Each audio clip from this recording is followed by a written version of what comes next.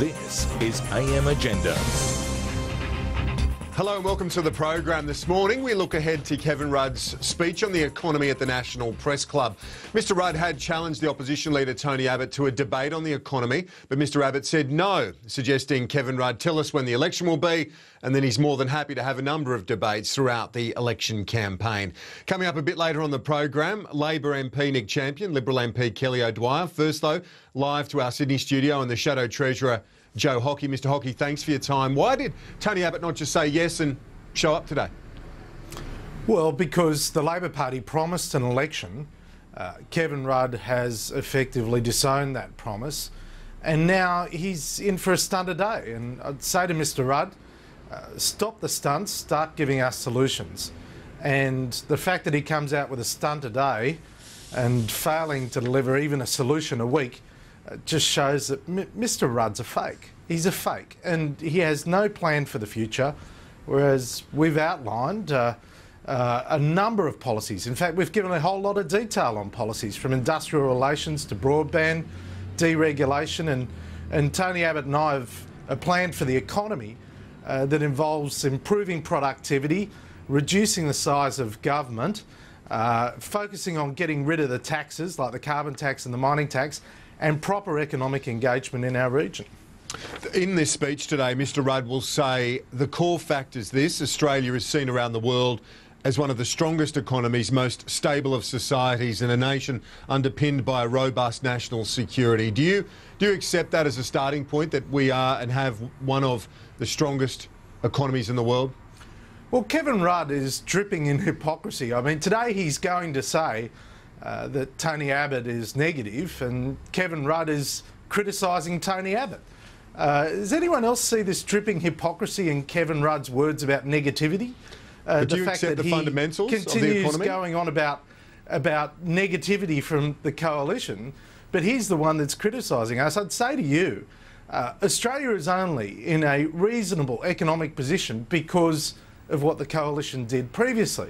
Now, Kevin Rudd was responsible for the biggest deficits in Australian history, and he borrowed $100 million a day to do it.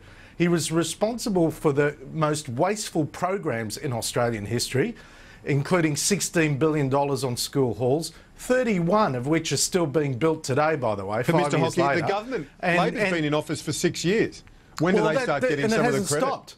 It hasn't stopped, Kieran. The great illustration of that, the most wasteful program in Australian history, has been over $10.5 billion wasted on border protection when you have 46,000 people come by boat to Australia because Kevin Rudd decided to change the laws, and he has no solution to that. So, but you accept the fundamentals of the economy are strong, don't you? And at 6 years on of a Labor government, when do they get some of the credit for that? Well, I don't give them any credit for the fact that the fundamentals of the Australian economy continue to hold up, because they've done everything they can to undermine it. Now, Mr Rudd today needs to come up with a plan on industrial relations. He needs to come up with a plan on infrastructure. He needs to come up with a plan to reduce red tape, all the things we've been doing. He needs to come up with a plan that is going to get rid of some of those taxes, like the carbon tax and the mining tax. He needs to actually come up with a plan to get the budget back to surplus. Now, this is going to be a rude shock to Kevin Rudd, but he said it was a temporary deficit. 5 years later, Labor is still rolling out deficits, $300 billion of debt, and Mr Rudd actually has to explain where he's going to make cuts to government expenditure to pay for the promises that he's insinuating to the electorate, and he's backgrounding to the electorate, but he's not actually providing any details on. You've said the uncertainty around the election is now having a profound negative impact on the Australian economy. But we know it's going to be held in the next few months. The Australian Constitution says it must be. So does it really matter either way if it's a couple of weeks here or there? Well, of course it does. It affects people's planning, it affects business planning. But what's happened, Kieran, is Kevin Rudd has made lots of announcements but actually said nothing.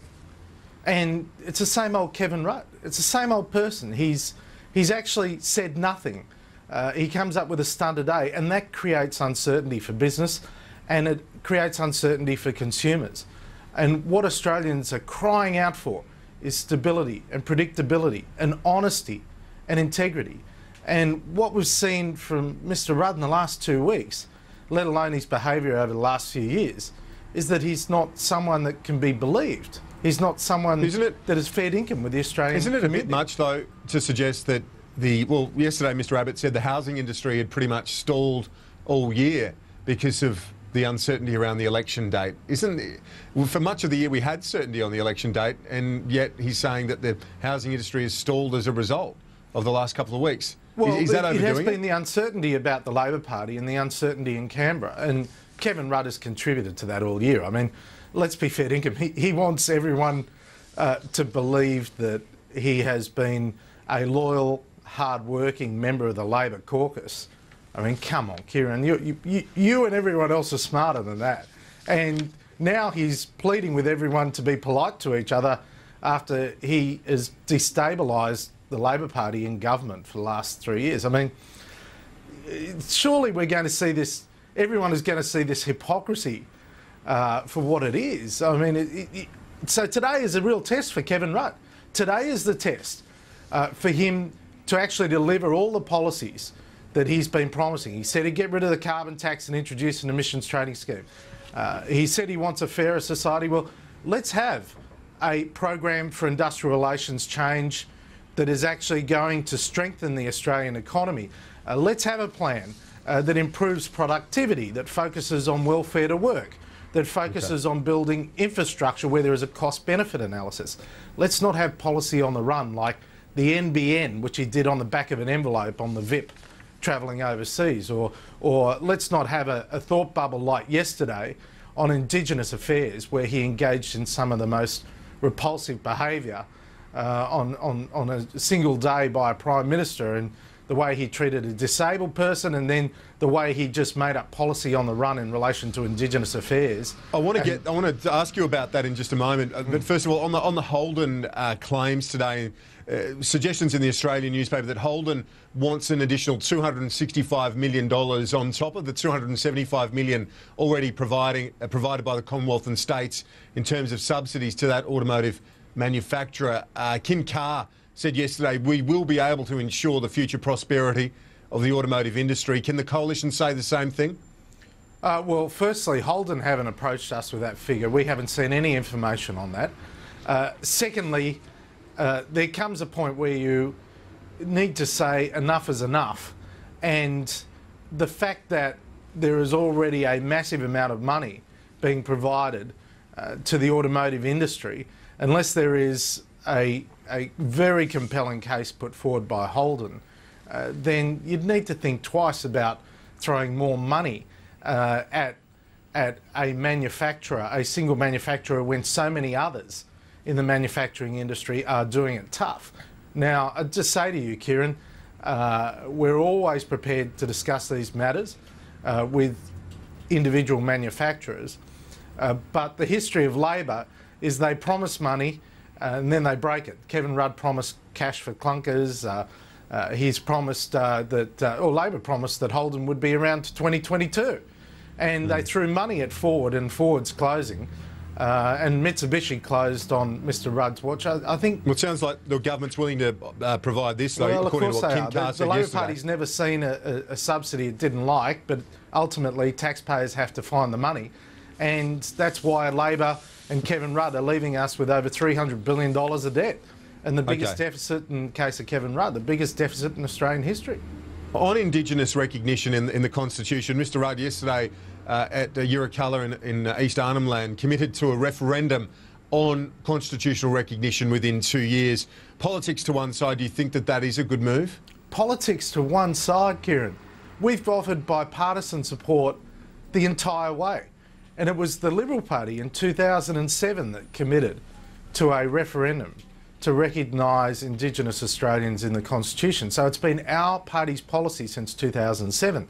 And Tony Abbott, in a speech in March of this year, said that within the first 12 months of a coalition government, we would provide to the community, seeking bipartisan and community support, the words for a referendum that would recognise in the Constitution Indigenous Australians. Now, Tony Abbott has been not only bipartisan, he has sought to accelerate the timetable in relation to this. And Kevin Rudd yesterday, in the process that we're going to be very familiar with, on the run, without consulting anyone, came up with the idea that it was going to happen within 2 years. And a few media outlets bought it, but it was policy on the run. He didn't consult with anyone. He was rewriting his speech on the spot. And I mean, fair dinkum, he tried to create division on the matter of Indigenous affairs. And Tony Abbott's record on Indigenous affairs is unparalleled when it comes to political leaders in Australia. You obviously don't think it's a new Kevin Rudd, your mate? No, he's the same old Kevin Rudd, the same. Okay. He's laying it on, you know, with a trowel. And some people are buying it, but seriously, have a good look at what's happening. Absolutely nothing. Lots of wheels are spinning, lots of cosmetics, lots of fake. But the reality is that it's still the same old Labor. Mr Hockey, appreciate your time. Thanks very much, Kieran. Thank you. A quick break, and when we return, Kelly O'Dwyer and Nick Champion.